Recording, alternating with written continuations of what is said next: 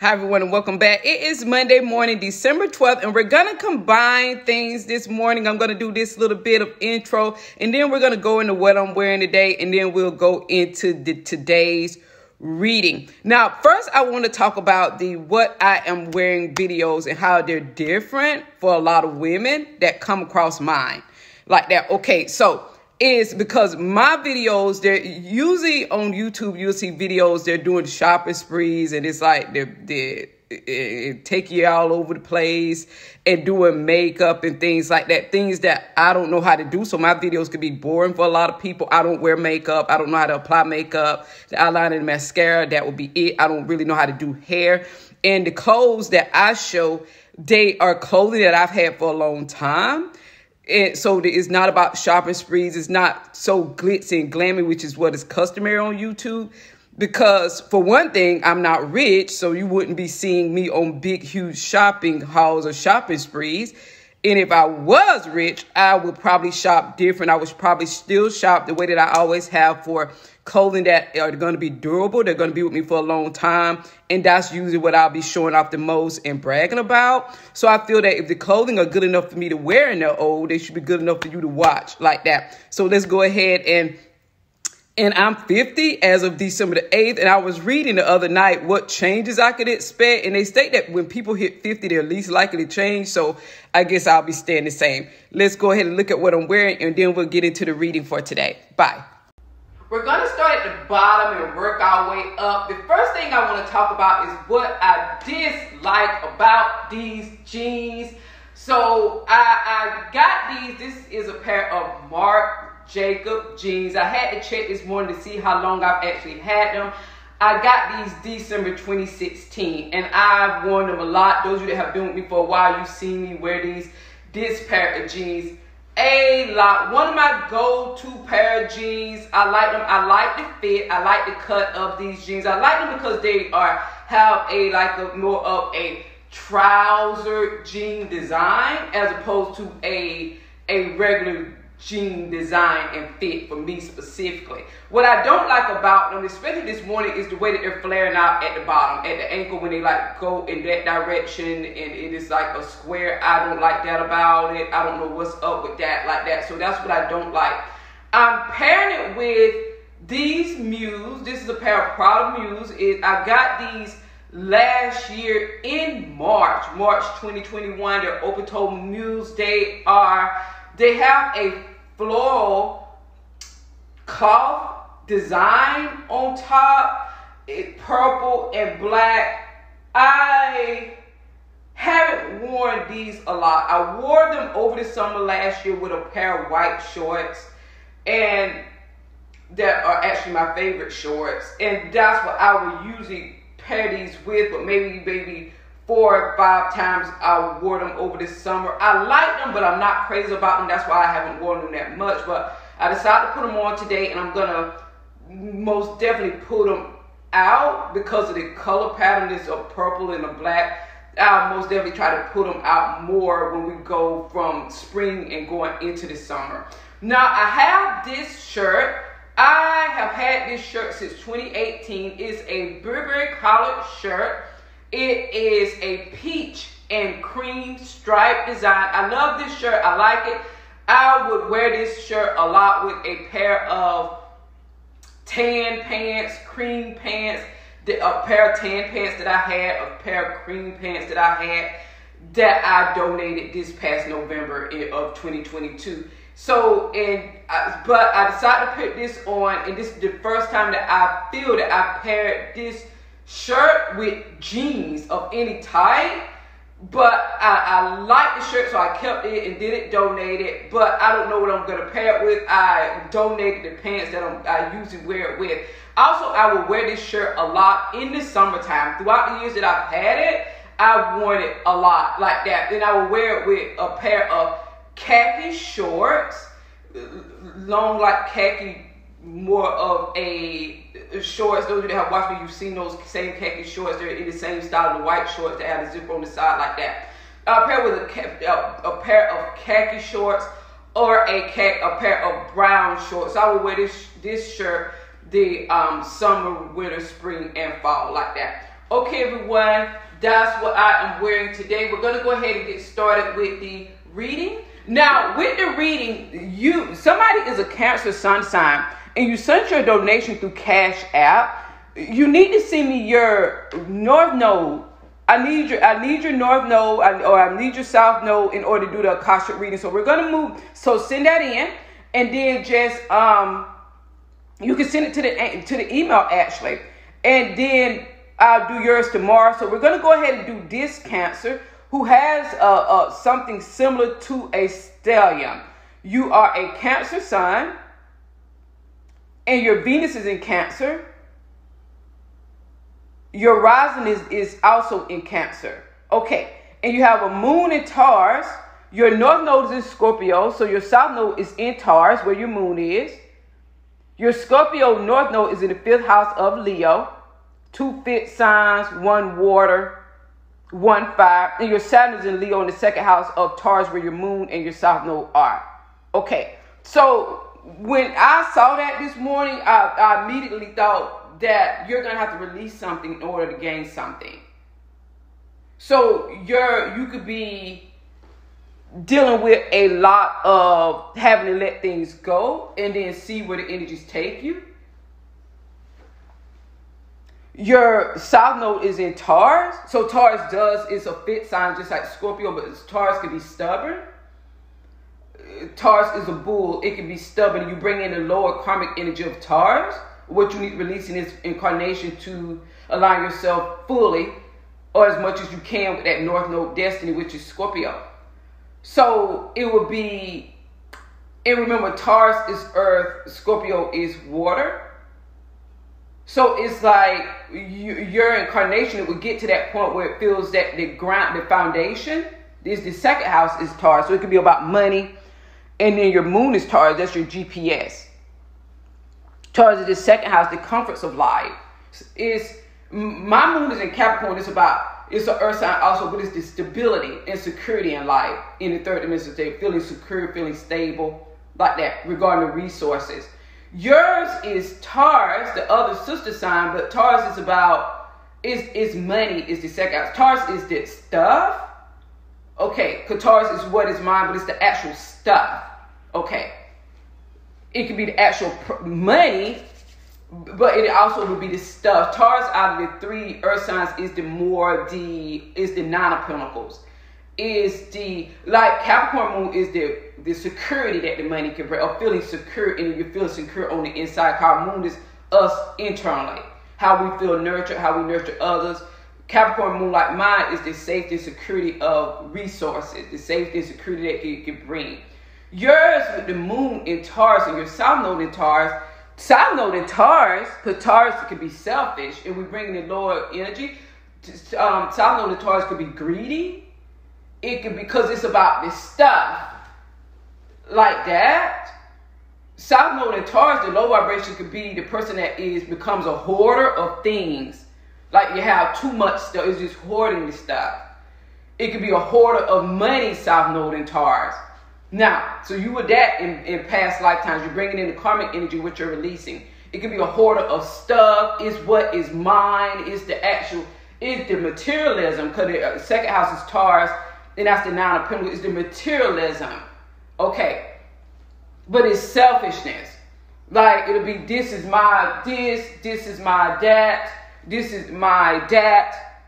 Now, see, where in your moon is in Taurus. Now, Capricorn moon, like mine, is the ancestral lineage, and this is mine, but I'm going to pass it on to my children. I'm accumulating this, I'm going to pass it on to my descendants. Okay, like that. Virgo moon, it would be like the other sister sign. Virgo moon would be the worker and instilling a work ethic. It would be about and passing that on to their children. It would be about, and then their children being proud of what that work ethic brought. And Virgo is their stuff also, but it's also incorporated with Capricorn of passing it on to their descendants. Now, and that's why you would be with your moon in Taurus. If you had that moon in Taurus without the South Node being in Taurus, South Node is low vibrational energy of Taurus. Okay, it would be your moon in Taurus. You would be like, enjoying the finer things of life is Taurus, especially with the moon sign. Enjoying the luxuries of life is the Nine of Pentacles. The luxuries of life is what the money can buy is Taurus. Okay. And the stuff is Taurus. Okay. That you can touch. Because Taurus is what they can touch, taste, see, smell, and feel. But enjoying it for their own need. And the South Node in Taurus would be for selfish needs. It would just be about them. Because Taurus is what is mine. Like that. It's not like Capricorn moon. It's mine and I'm enjoying it. But it's for my ancestors. Then they're passing on to them and all of that. Virgo will be, I work for it. I'm the worker. And I'm going to teach my children a good work ethic. I'm going to represent myself as a good work ethic. And then they get what is mine after I'm done with it. It's like, that's how the earth signs work with the moons. Now, it's where, and then there's sun sign incorporated with that. And their north and south node determines how they get it done, what they go through on the path as it relates to releasing in order for it to happen. Your South Node in Taurus means that in this lifetime you could be releasing materialism. You could be releasing or having a struggle with materialism, but materialism may be in a selfish way. Maybe not wanting to share would be Taurus at the South Node. Selfish, not wanting to share. Hoarding things that are unnecessary, where the things go to waste and they're not used is Taurus. It's okay to be materialism of having stuff if you're using it. It's like, it would be where, it would be Taurus at the South Node would be just hoarding stuff because it's theirs and it's not used. Cobwebs start to get on it. They start to have all types of stuff and it's just accumulating more stuff and nothing is usable. Nothing is of value to leave to anybody. It's just a bunch of stuff. That's South Node in Taurus, so be careful of that because that's what you would have been in past lives. Okay, because you have the Taurus on the moon and the South Node. Now, it would be where, and you have your North Node, the Scorpio, in the 5th house of Leo. 5th house of Leo is children. But Scorpio is other people's money. So there could be issues with an inheritance, money that you're to leave or that is supposed to be left with you. If there's money issues with an inheritance, you have siblings, it could be an issue of maybe you not getting your fair share, not getting what you feel should be your fair share, like that. Or maybe having to getting it, but it's going to be divided. It'll be fair. Your South Node in Taurus where you will feel that everything should be yours. So in this lifetime, you would have been that way. So in past lives, you would have been that way. But in this lifetime, things are going to be made fair regarding finance and resources. If they haven't been fair, it could be in life in general with your siblings, with your own children if you have them, or you as a child. It doesn't matter. But the scales are going to be balanced as it relates to fairness, and you're going to be incorporated into that fairness. And you need to make sure that you only have things around you that are things that are usable and of value, but not a lot of it. And that when you're getting something new, you're always donating also. Like I always have... like every November, I've talked for years on the podcast and in the videos how I donate clothing and things like that. I usually don't have a lot of items because I get overwhelmed with a lot of stuff. Okay, so is make sure you're donating every year things that you're not using anymore and only holding on to the things that are usable that you're actually using. Like that, and don't try to be an accumulator of things. Streamline your life. You need to make sure that you're donating things and streamlining with that South Node being in Taurus. Because South Node, Taurus is materialism, because Taurus is the material items. It's the Nine of Pentacles. Having only what is usable, like that. Okay. And start thinking financially beyond you. Because your North Node is Scorpio, that's other people's money. It could be about similar to the legacy that you will leave. Okay. Somebody inheriting your money. Like that, also you inheriting money. It's like that, and then that continuum. Like that, teaching that Taurus, the South Node, something new and something different. Now, something else should have been yours, and I feel that you were cheated out of it. Or you've gone through experience of being cheated out of things that should have been yours. Anything with family or siblings is going to be resolved. There's going to be a resolution that comes in. Saturn and Leo in the 2nd house. Okay. Saturn and Leo in the second house will be about your acknowledgement or being acknowledged. There's a lesson there about acknowledgement. It could be within the family, within the friends, within the work, within society, within the romance, whatever. But there's been a lesson there. So there's going to be a restoration. I feel that you could be in the middle of the lesson or releasing the lesson or complete the lesson. So there's going to be a shift and a change. Whatever has been cheated or withheld from you, okay, you're going to receive it. You're going to go into an energy of receiving it. And there could be like a little bit of dharma. You can have good karma that's coming into you to help resolve any issues of stagnancy or entanglements that you're in that were fully out of your control, where if you would have been allowed to apply yourself and do this and that, these, whatever would have happened has happened, would not have happened. Okay, that energy could be what you're releasing now, and you're going into being that dharma, that good karma, resolving those issues and disentangling those knots. That's what you have here. So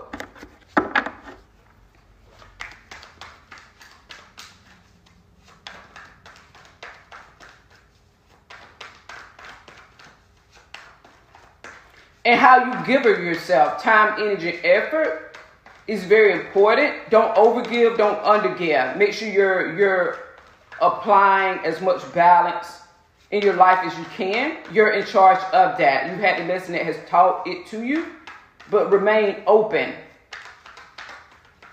Okay, you will be the carrier of imbalances in romantic relationships, in work, in partnerships, whatever. You will be the carrier of the imbalance, like that. Either you're the one that don't give enough, you're the one with the Taurus South Node, is stingy with oneself, time, energy, effort, resources.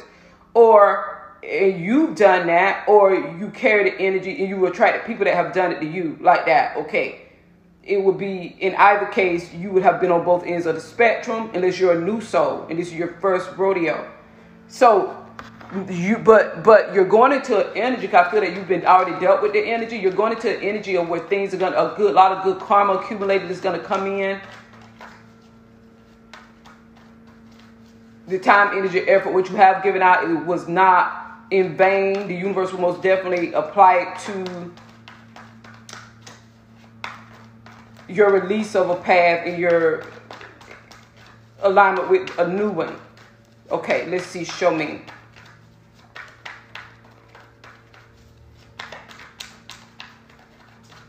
You should be approaching some type of door of direction.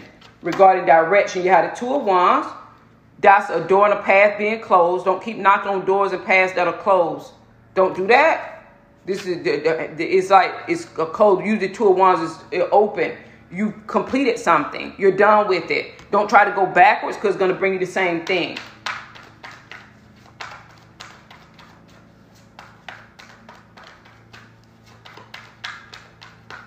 The universe can be ushering you into the new, or will start to usher you into the new, and it's going to be into the unknown. And you will truly have to have faith. It'll be destined. You're going into an energy of destiny, a direction of destiny. The Seven of Cups, the Lord of illusionary success. Okay, those doors are closed. Trying to open doors where you fantasize about this being the outcome. It could be romantic, non-romantic. You fantasize. This is Scorpio. The Seven of Cups, a lot of fantasizing about a path and the possibilities of the path, romantically, non-romantically, and that it's going to be like this, illusion, delusion. Okay, the door is closed, and it's going to stay closed. And you can wait for it to open, it's still going to be closed. You can put a lot of energy, effort, and time into the opening, it's still going to be closed. It's not a part of your destiny. Something isn't. Or it's completed its cycle in your life. You have a new path.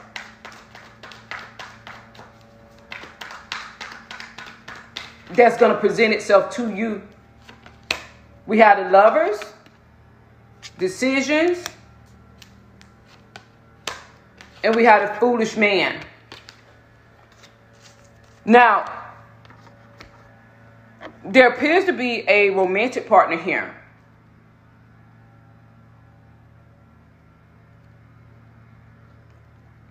Past life manifested into this lifetime. There could be a door closed with him, or there's a door closed with one and a new man is coming.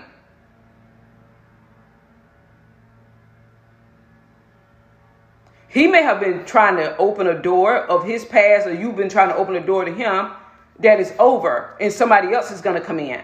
It's like a path is walked and a new door is here. Okay.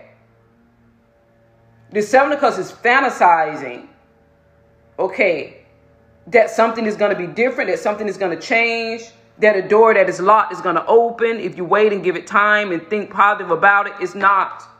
So you completed a cycle with a soulmate. You completed it. And no matter how much you wait or try to go backwards, it's going to remain the same because somebody else is going to come into your life.